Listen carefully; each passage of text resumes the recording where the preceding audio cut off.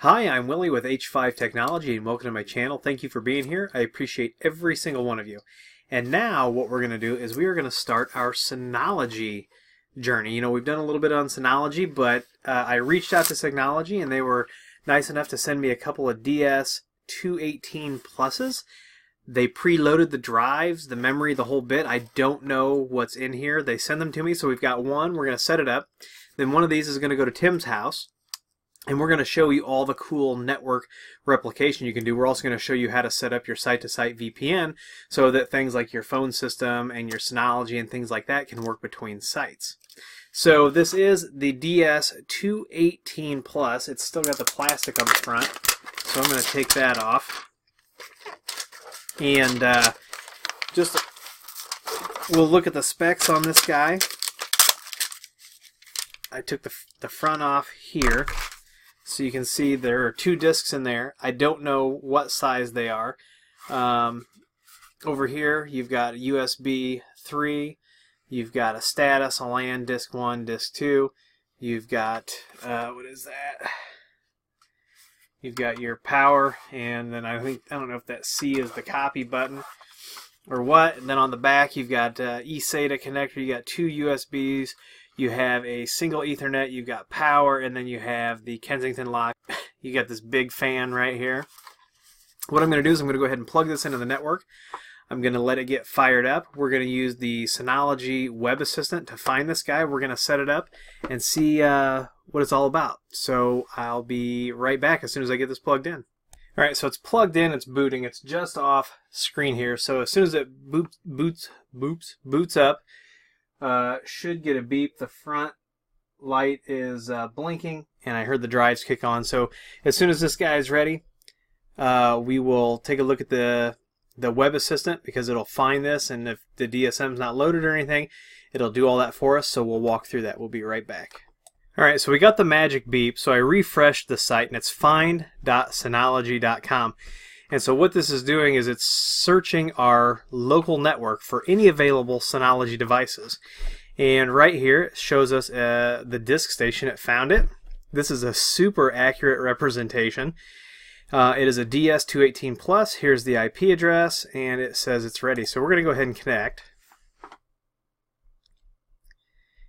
And right here it wants us to go ahead and set up all the good stuff here. So this is going to be, we'll call this H5 DS218-1, and then the other one, when we get it over on Tim's side, will be -2. So we're going to put in username and password, and we're going to go back in later and do the quick connect and all that. So we're going to check that for now. So now it says it's preparing the storage space, and I have absolutely no idea how much storage is in this yet. So it says congratulations, we've set up our administrator account, and we are going to install important updates, and we're going to leave this schedule. We'll go in and adjust all this. I just want to get this up and going here, and we're going to do a whole section on the quick connect, so we're going to skip that for now.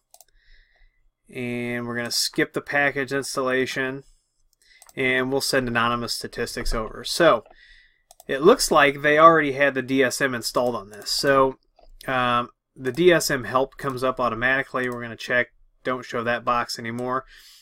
Now over here we have a system health and a resource monitor. This is standard, comes loaded. But let's open up our control panel and go over to update and restore. So the version of DSM that came loaded on this was DSM 6.1.3, and 6.1.6 is available for download. So before we do that, let's go over and let's take a look at the storage manager. And it looks like there are two drives. We've got a total of 3.5 terabytes. So let's actually take a look. Let's take a look at the disk. So it looks like there's two Iron Wolves. These are 4 terabytes. So the volume, it's Synology Hybrid RAID with data protection of 1 disk, fault tolerance. So this is using the Synology hybrid RAID. So these are, once again, these are 4 terabyte drives, but you know, when you do the math, you get 3.6. So we've got 4 usable, and we are protected. We've got redundancy. So that's good. Let's see what other packages were installed. Yep, we agree. Okay, so this is kind of the normal stuff that gets installed by default.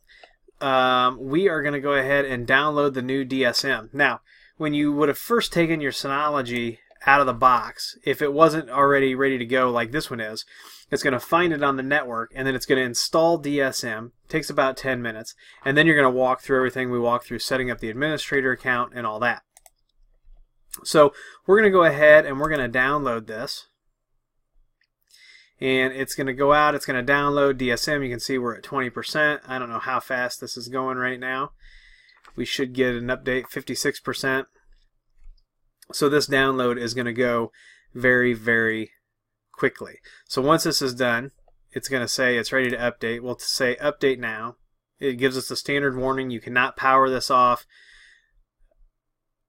or shut it down during that update. Do we want to continue? Yes. And then it says it's going to take about 10 minutes. So we're going to go ahead, we're going to let this guy do his thing and reboot, and we'll be right back.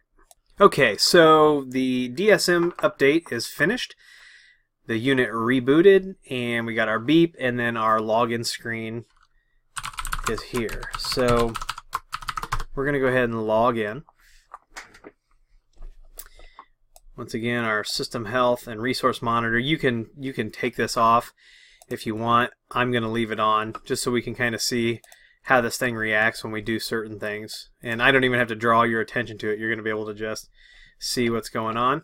Looks like there's another DSM update available. Doesn't make, yeah, update 1. So we'll go ahead and we'll download that. It's always a good idea to make sure that your DSM is up to date. So we're going to go ahead and update that. We're going to get the same warning. We're going to go ahead and pause this again, and we'll be right back. Oh, update finished. So I didn't even have to, we didn't have to go very far, did we? Alright, so first thing you're going to see is it still says we have an update. Let's see what's going on here. This update was from April 11th. Yeah, we should be up to date. Okay. Then over here, we've got some packages. You can see that this thing's moving along pretty snappy. So we're going to go ahead and tell it to go ahead and update all of these packages that are running. And in the meantime, let's bring up the info center on this guy. So it's got an Intel Celeron J3355 running at 2 gigahertz with 2 cores. It's got 2 gigs of RAM.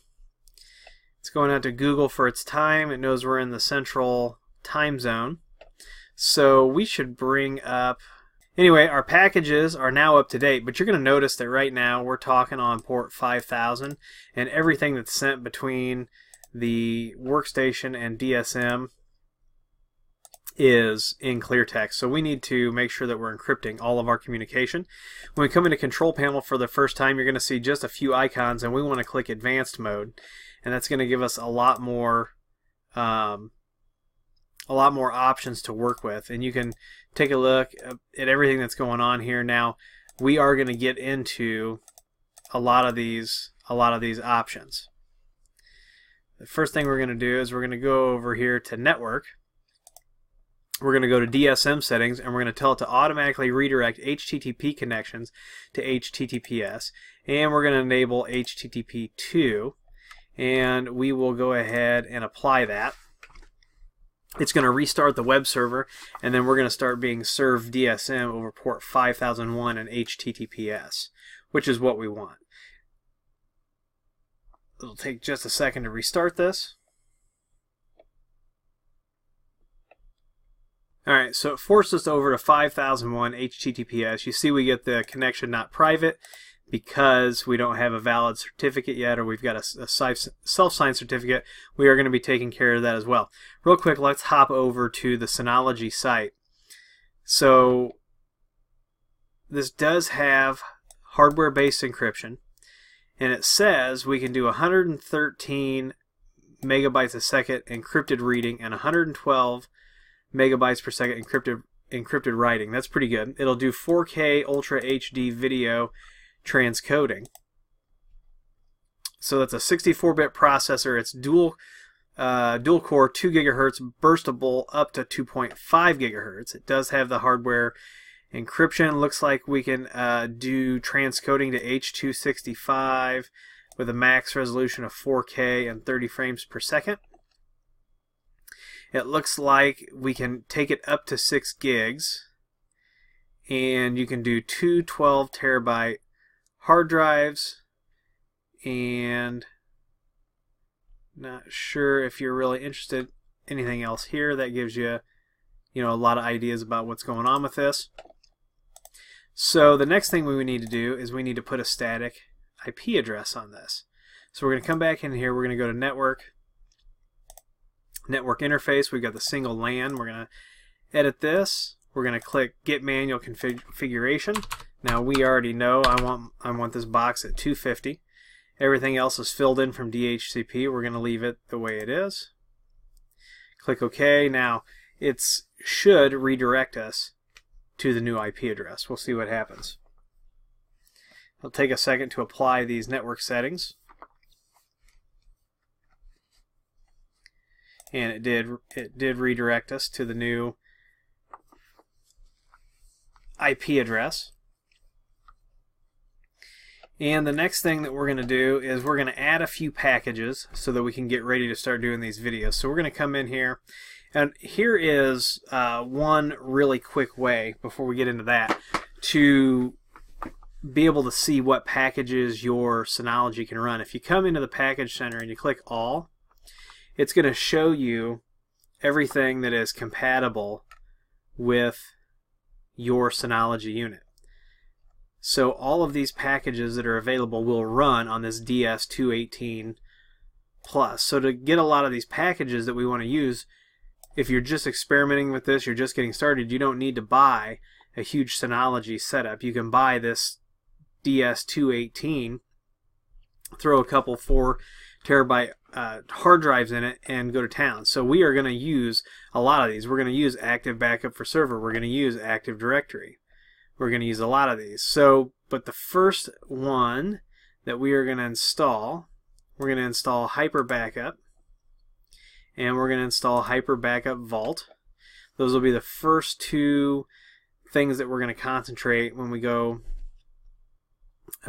backing up to Tim's house. So those first two things are going to go ahead and install. We've got a static IP address, and I think for this video, this is about where I want to keep it. So in the next video, what we're going to do is we're going to deal with an SSL certificate and some of those things, and then we're going to get connected to Tim, and we're going to start backing up across the network.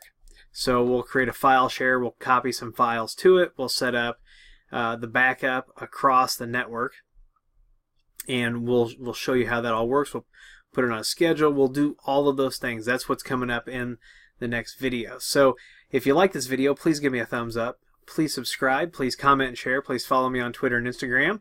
If you need consulting with Synology, Grandstream, Ubiquity Networks, networking, voice over IP security in general, go to h5llc.com down there, fill out the contact form, and someone will get back with you as soon as possible.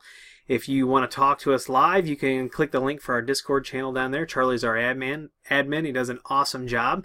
If you would like to buy any of the products you see here on the channel, I do have an Amazon affiliate shop down there, and you can buy everything that you see us use here. And as always, I appreciate you, and we'll see you in the next video.